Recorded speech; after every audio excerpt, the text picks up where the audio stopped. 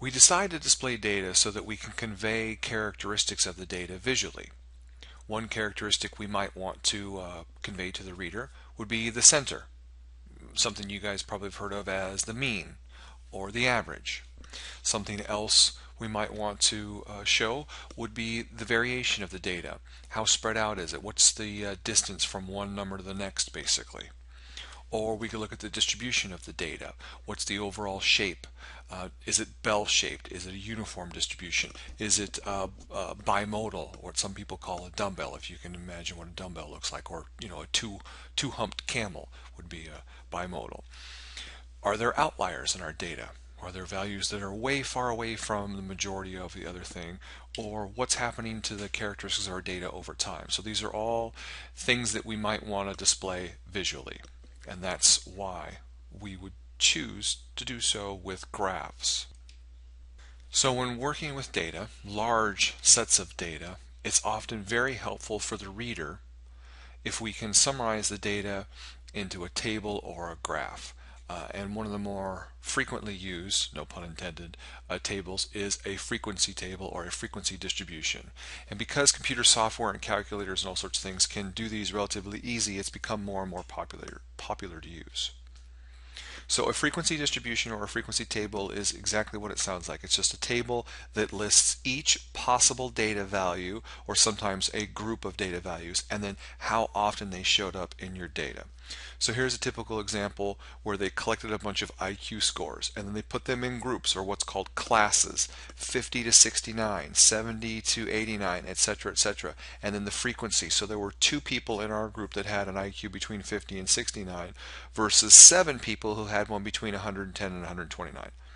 That's a frequency distribution table. The lower limits, as we see, the lower class limit is just the numbers on the bottom of each class, and then the upper class limits are the numbers on the top of each class. Now you don't have to have classes. You could also do a frequency distribution for data that you listed 1, 2, 3, 4, 5 type of thing. If you had a very simplistic set of data that had a very small number of possible values. Class boundaries are the numbers that we use to basically designate when a data value gets bumped up into the next class. So if you had an IQ score of 49.5, you would round up to 50 and put you in the 50 to 69 class.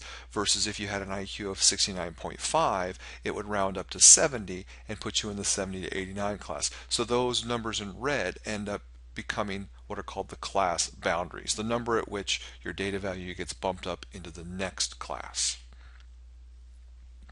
Class midpoints, just like what it sounds, it's the middle of each class. So if you take the upper class limit and subtract the lower class limit from it and then divide by 2, you get the midpoint, the simple midpoint formula. The class width is just how wide each class is, right? So from 50 to 69, that's a distance of 20. If you do the math, if you do 69 minus 50, you'll notice that you get 19, but that's because you're not actually counting the endpoints in that case. So if you wanted to do it numerically to figure out what the class width is, it's always the top number minus the bottom number and then add 1. If you think about it very simply, if you had the numbers from 1 to 10, wouldn't that be a width of 10? But 10 minus 1 is 9, so you got to add 1 more to get back to the actual width.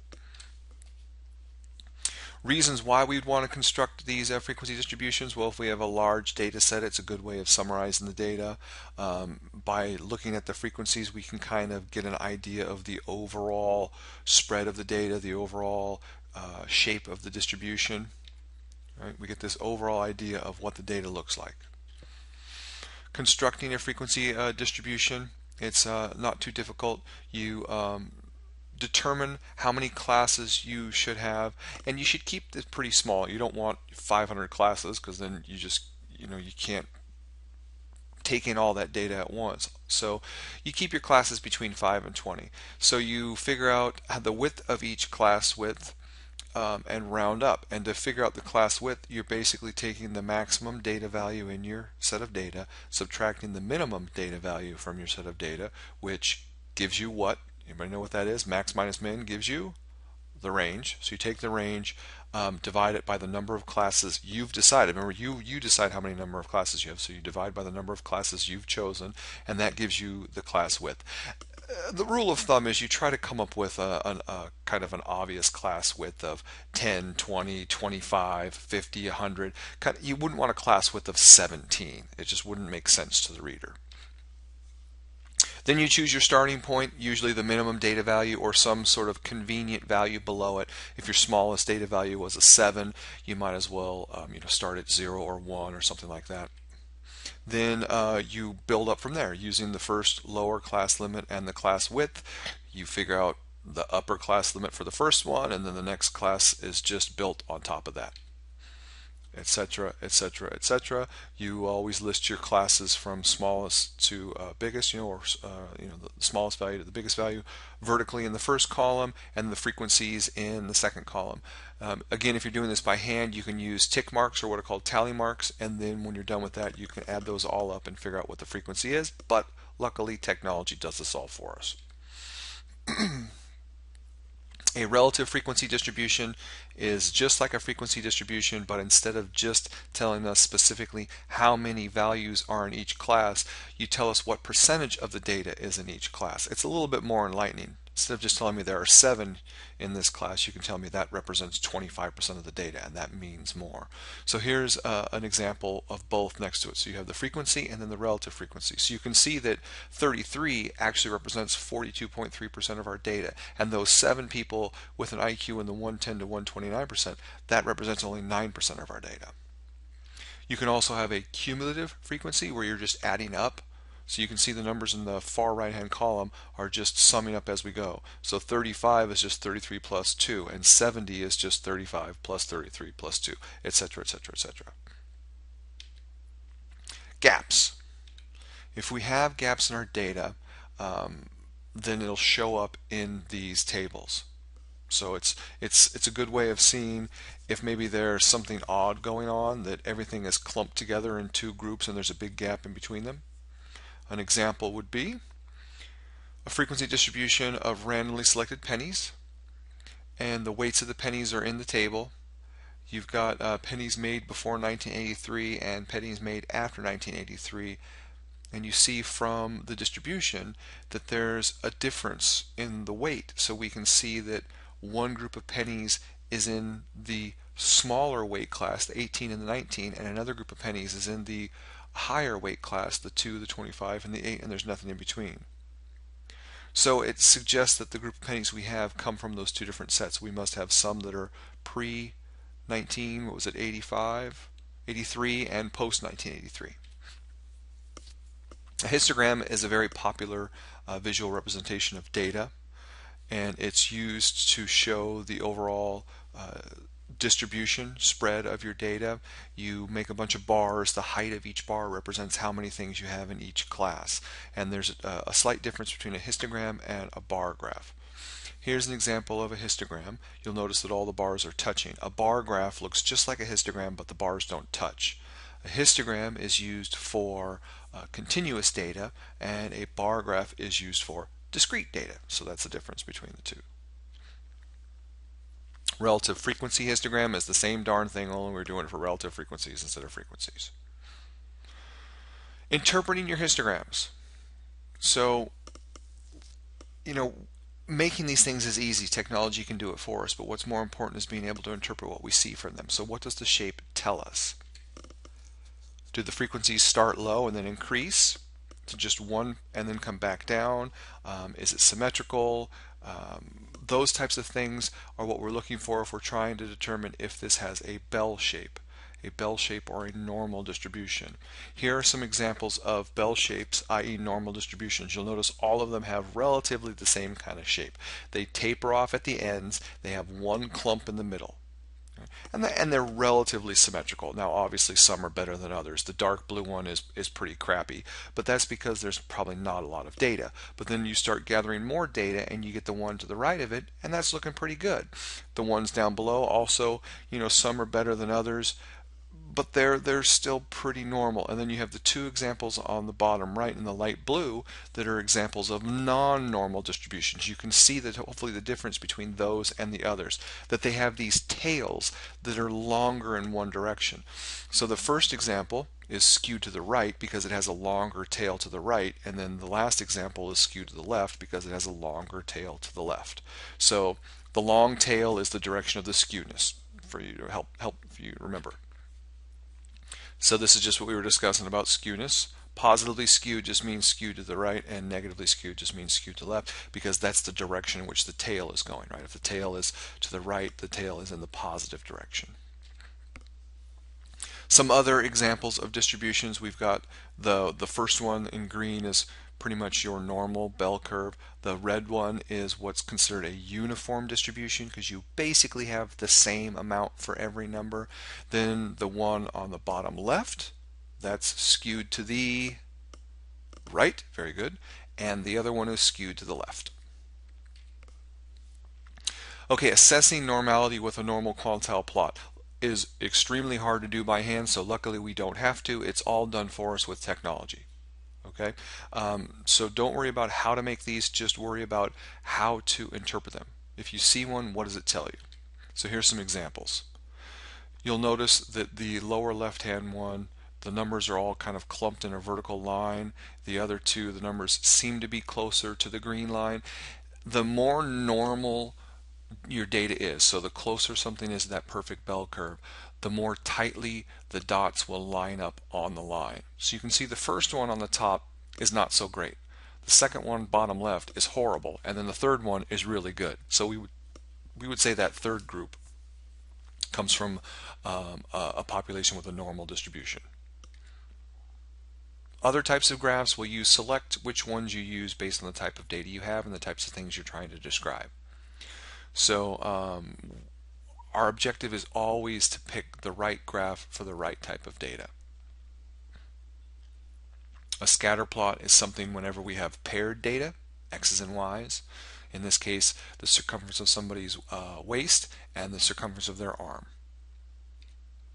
A time series graph is used when we're trying to show how data changes over time. Simple enough. A dot plot, not used a lot. It's very similar to a histogram. You know, instead of bars, you're just putting dots. So that's why it's not used a lot. The histogram looks nicer. Stem and leaf plot, or sometimes just called a stem plot. This one's used pretty frequently, and basically all you're doing is on the left hand side is what's called your stem, on the right hand side those are your leaves, and you have one digit. Your leaves are always one digit.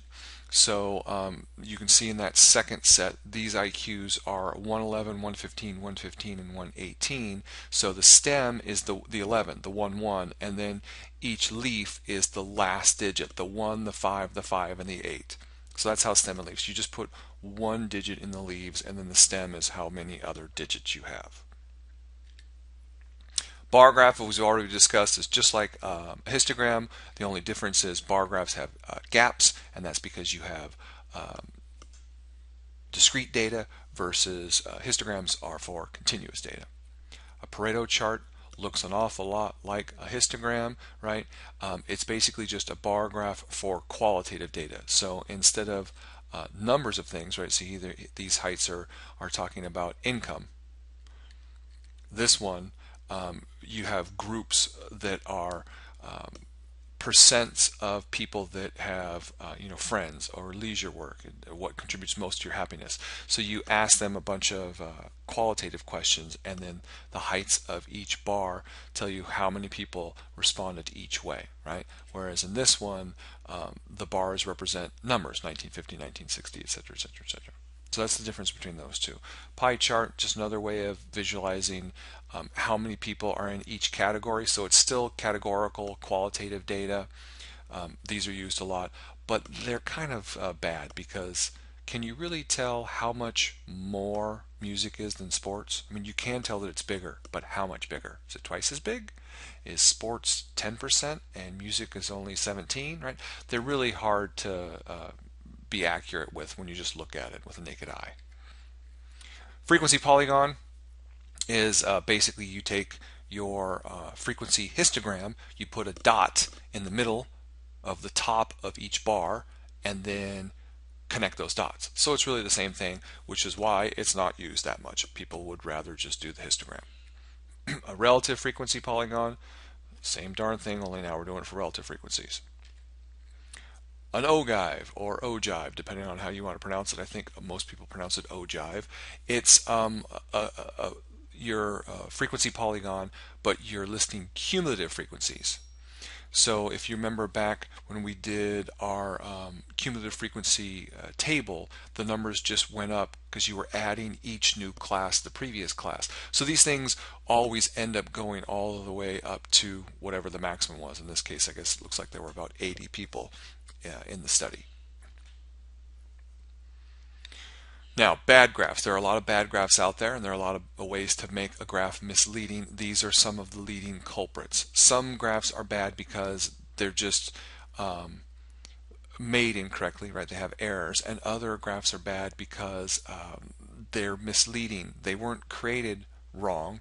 They just they tell a different story than they should. For instance, these two graphs are the same thing. They're showing the same amount of data, but the graph on the left, you'll notice, doesn't start at 0. It starts at 30, whereas the graph on the right starts at 0. But the graph on the left makes it seem like the Honda Civic really outsold the other two, or sorry, in this case has much better fuel economy. But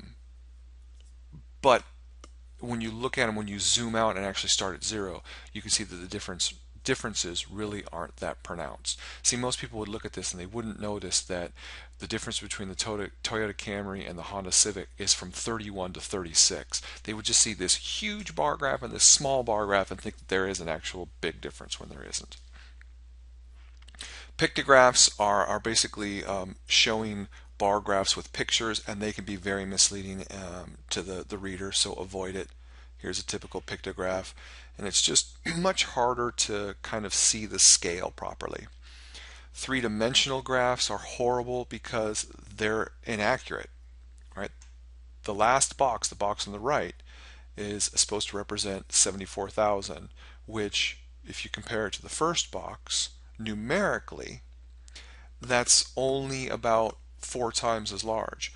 But if we look at the geometry of it, the volume of it, it's actually 64 times as large. So the scale is off because of those 3 dimensions. So the best thing to do is to just keep it simple, unencumbered, don't have a lot of distracting things. Just present the data and let the people come to their own conclusions. This are some important principles suggested by some guy a long time ago. Adhere to them, don't adhere to them. Basically, the rule of thumb is don't distort, don't make it overly fancy, keep it simple, stupid.